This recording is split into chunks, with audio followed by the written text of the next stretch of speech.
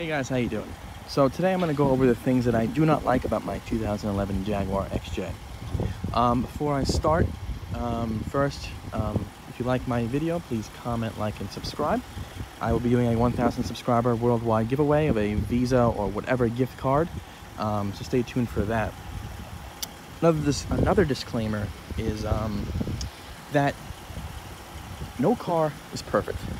This is my dream car. I was able to get this car for an amazing deal, and I absolutely love it. It is a showstopper. It is an amazing vehicle. It is just everything that I've wanted in a car. But there are things that I do not like about this car, just like things that I do not like about every other car, that I want to tell you guys about, so that I don't want to just be biased and show you guys all the good in this car. Now, this car does not have a lot of seriously bad things. So in order to make a video on this, I had to actually nitpick. So these videos, majority of them get a lot of dislikes. But again, guys, I mean, if you don't like what I say, I mean, I'm just being honest with you guys, because I want to be honest with you guys who actually are interested in this vehicle and just want to see every single aspect of this vehicle from someone who's actually owned the vehicle for over a year. First thing we're going to do, we're going to talk about the key. There's an option in this key that you actually, if you hold down the unlock button, the windows will go down. All four windows will go down, not the sunroof. Now, my issue is that with this car and other cars just like it that do the same thing, you cannot put the windows up.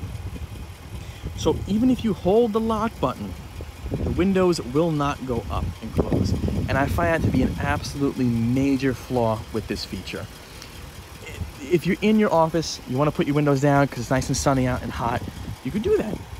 But if it starts to rain, you can't put them up. You got to go all the way back down and close the windows manually in the car. And I know that you shouldn't be putting down your windows anyway if it's about to rain, but today, there's no rain in the schedule today, but it looks like it's going to rain. It's pretty hot. It's about 75 degrees right now, and I would put my windows down, but I wouldn't even use that feature anymore because I can't put the windows up. And that is a real downside. Next issue. I'm not sure how this is actually overlooked, but that is the rear cup holders. Now, you're looking at the rear armrest, you think the cup holders are in the front, right? So let's open it. No, there's no cup holders there, but let's open the back one. Well, that's odd. The cup holders are right there. How am I gonna use the armrest if I have some cup holders? Now, I can go like this and be very awkward, or I can just hold a cup in my own arm.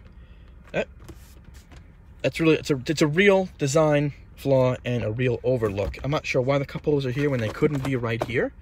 If they were right in front, I could comfortably have my cups here and have my arm here. But now they're in the back, it just conflicts with this whole armrest, and I think it's a real overlook and something that really should be fixed in future XJs if it hasn't been fixed already.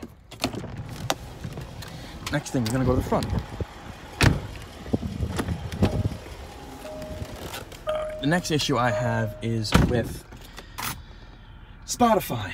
So if you have Spotify on your phone and you play some songs on it, the system, Bowers & Wilkins sound system, which is one of the best, check my other videos on my review on that sound system.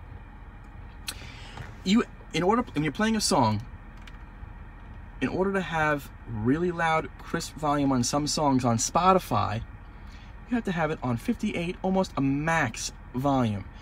And there are some times where I have it on max volume and I want more volume out of the song, and my phone is on max and the speakers are on max, and I have no way of making it louder. And this really comes out of Spotify. Spotify is an issue sometimes with this system. The songs that come out of Spotify, I think, are not full quality, even though I have it set on the full quality version. Because when I play songs off my iPod, my songs that are actually downloaded to my iPhone, I can get to probably, let's say, you know, around here before it gets really, really loud. And then if I go up to here, it's like blowing the speakers off. And I still have that much more room to play with. So I'm not sure if that's a Spotify issue or this, you know, just the song issue. The song itself is low, but that's something that really It's upsetting to me. The next issue is the blind spot monitoring. So this car does have blind spot monitoring, as you see a little light there in the window. It will alert you when there's a car next to you by lighting up an icon over here, but all it does is light up that icon. If I was to put my blinker on and that icon was lit, it would not make an audio alert nor a visual alert that there is someone in my blind spot.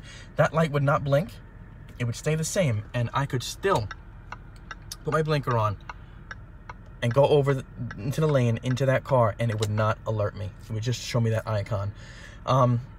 You should always be looking at that, but regardless, in new cars and even in like other cars, if you put your blinker on when there's someone in your blind spot, it will blink, that will blink, and it'll also give you an auditory warning on the screen. So I think that's a really big letdown. The chrome in this vehicle is absolutely beautiful, but one issue is that it's so beautiful and so shiny that sometimes the sun, if it hits it at the right angle, will blind you. Even if you open this, the sun hits here or over there or on the shifter, it blinds you, and it's a little overwhelming. I do love the chrome. I absolutely love it, so I will handle the blindness sometimes, but it's something to be aware of with the chrome in this vehicle.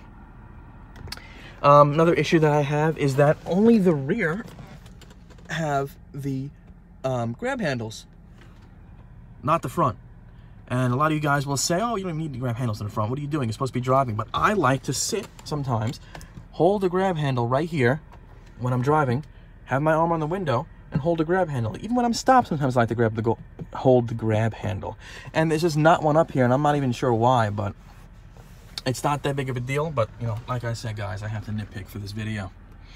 The next issue is that the fuses in this vehicle. So there are fuses under the hood, but there are also fuses under the rear seat.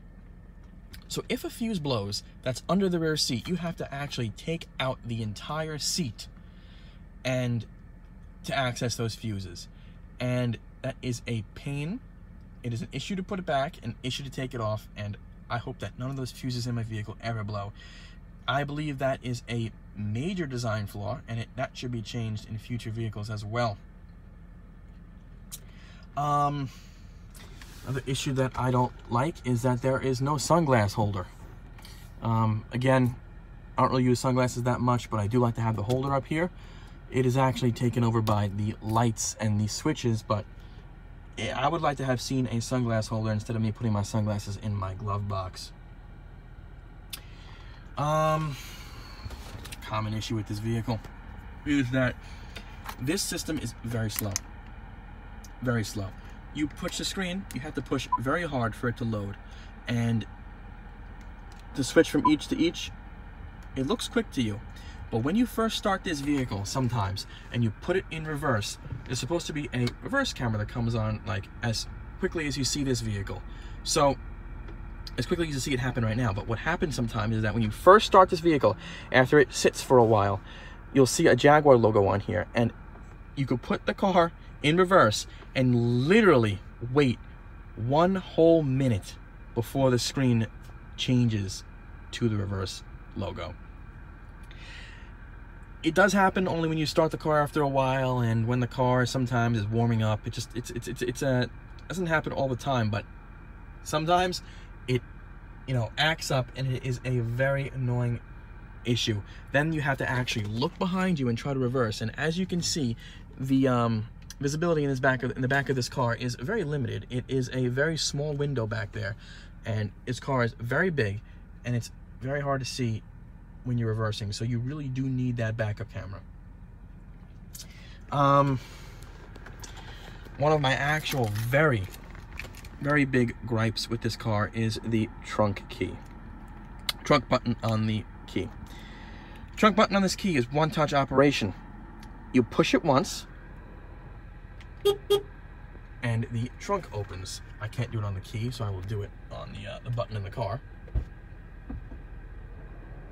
So, that's a cool feature. You push the button and the trunk opens, right?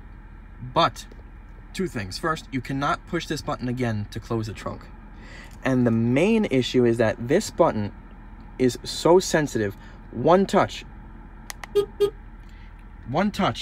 will activate the trunk.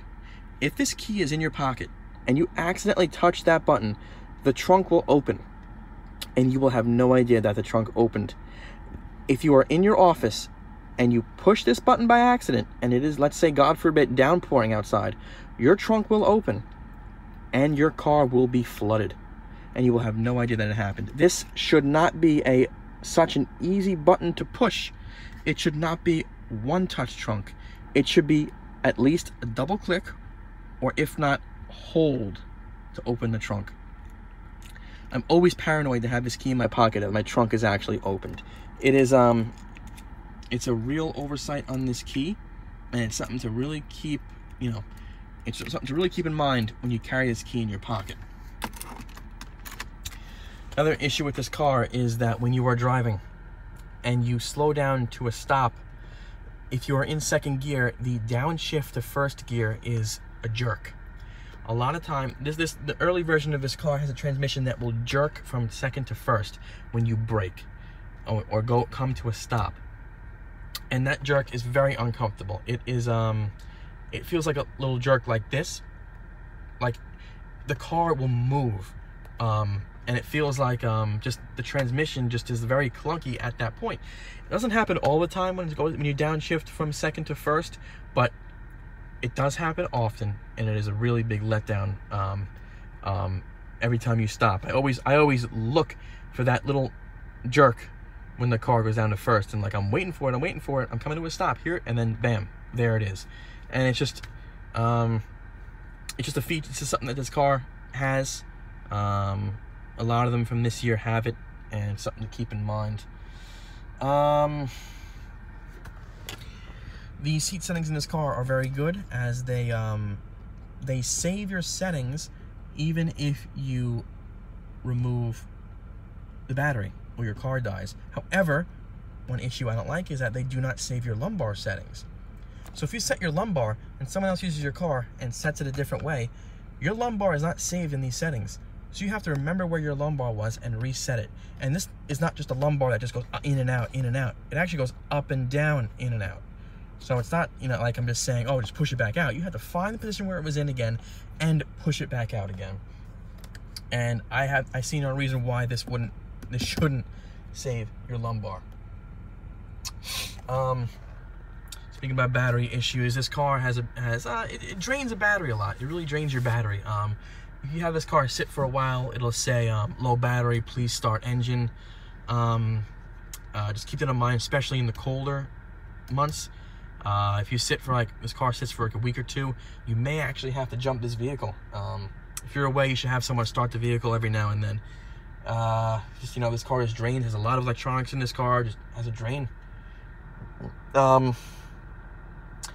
Another issue with this car. So these cars are obviously, this year, this car, 2010, 2011, they're all out of warranty. And these cars, let's face it, these cars were bought by, older men who had Jaguar do the work for them. Now these cars are getting affordable where, younger people can actually afford to buy these cars. But the issue is that it's not like an S-Class where, a lot of young people buy the car and there's a whole cult following on it. This car did not sell anywhere near the S-Class, the amount of units. Therefore, the issue is the lack of available knowledge online for DIY jobs on this car. The lack of knowledge is immense. You cannot find the videos to find on this car it's very hard. It's very hard to find a video on how to take a door panel off. There's maybe one on YouTube last time I checked. How to change your oil the proper way. I don't even see one on there. I'm gonna make one myself, by the way. How to take this off. How to set.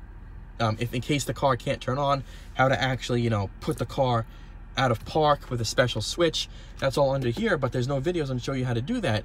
There's no videos that show you how to change, valve cover gasket, or in general, other things on this car there are not that many videos about, and it's a real letdown, and you got to keep that in mind when you're going to be getting this car, that if you don't have a mechanic and you're looking to do a DIY job, it's going to be pretty hard for you in this car because the lack of available knowledge online.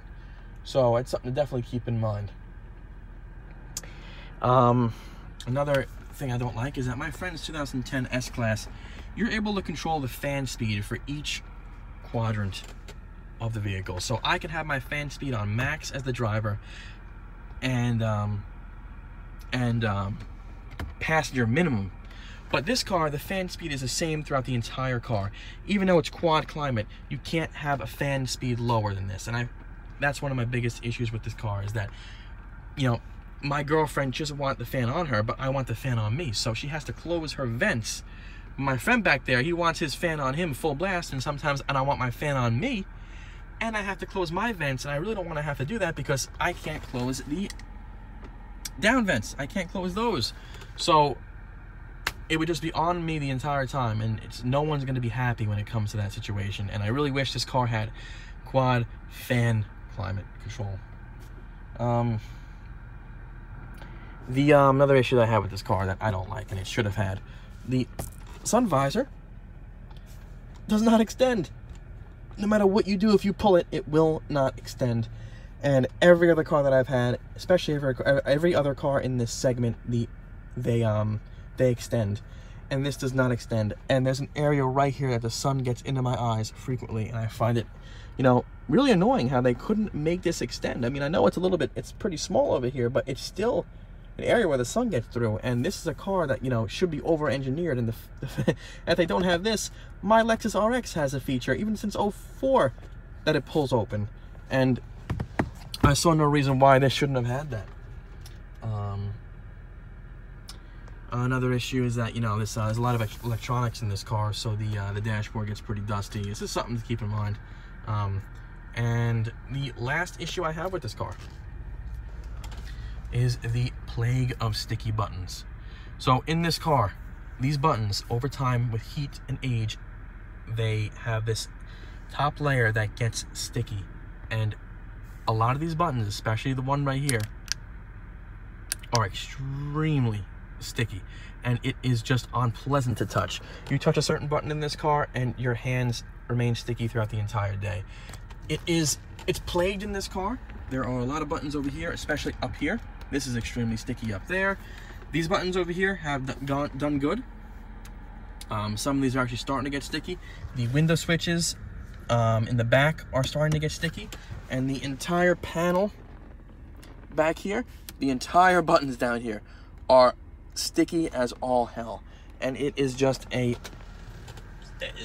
such an issue with this car when it comes to sticky buttons, because to fix these buttons, there is a way to fix it. Tavares made a video about it. It is annoying to do, but it's just that, you know, in the newer months they fix this issue, but a lot of these old XJs have very sticky buttons, and it's just something that, you know, you're gonna have to deal with. Thank God it's the cancel button for the cruise control, which I never use. The buttons that I use every day, just maybe they made it as something different so they don't get sticky, but these have not gotten sticky. I'm not sure, but that is really that's really it. You know, there's not much to say about this car in negativity wise. Overall, this car is an absolutely amazing car, and the positive things heavily outweigh the negative things. Again, guys, I am being very nitpicking with this car, but I have to, because there's just not many serious negatives. If you like this video, please like, comment, and subscribe, and don't forget about that 1,000 subscriber giveaway. Let me know if I should improve anything or any other videos that you want to see. Thanks a lot, guys.